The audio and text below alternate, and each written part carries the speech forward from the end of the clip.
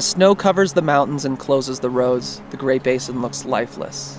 Some would call it desolate. The aspens have lost their leaves and the migratory birds have flown south for the winter.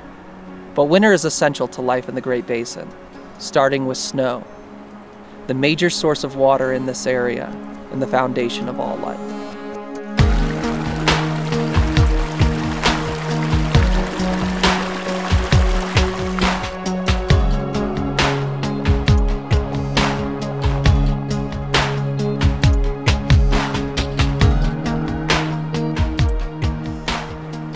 There is no doubt that winter is harsh.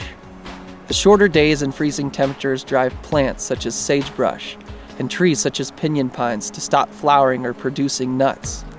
To deal with this change, many animals migrate or go into hibernation, but there are those that stay and resist the winter. For them, what is a time of decreased activity is not a time of inactivity. Deep snow on the mountains pushes deer, mountain lion, and other wildlife to lower elevations, where the maze of tracks across the surface of the snow can be an invaluable indicator of animals' ranges and activities.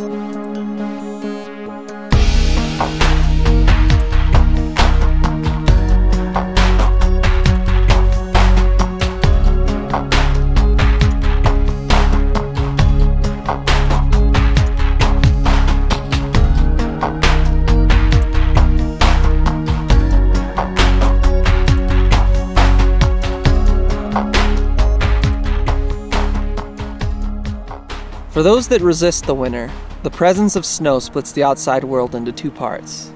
There is the world above the snow and the sub-Nevian world beneath.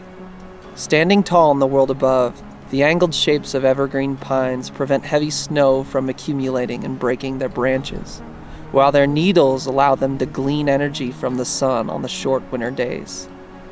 For smaller plants and animals, that snow provides protection from predators and acts as a blanket of heat, insulating them from the cold winds and temperatures above. And then, spring. The days get longer and the snow begins to melt, forming streams and springs. Without snow, the Great Basin would lose its main source of water. Without water, there is no life.